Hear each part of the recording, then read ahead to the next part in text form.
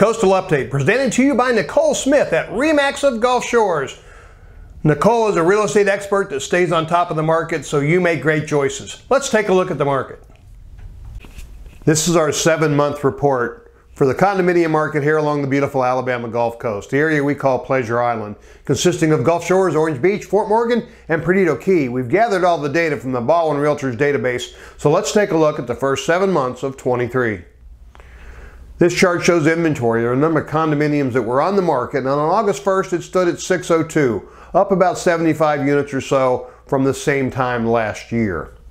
This is the median days on the market, how long it takes to put a condominium under contract that's priced properly.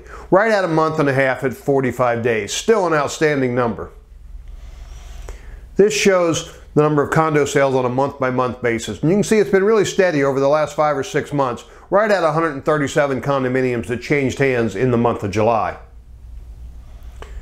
Let's look at the first 7 months of 2023 versus the same time period last year.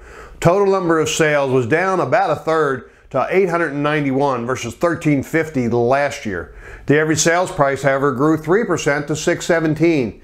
The median price, meaning half were above and half were below, grew 4% to $535,000. Also a 3% increase was the average dollars per heated and cooled square foot, up to $483 per heated and cooled square foot. Next, we look at demand by seeing how many condos are under contract or marked pending that we expect to see close in probably the next 30 to 45 days.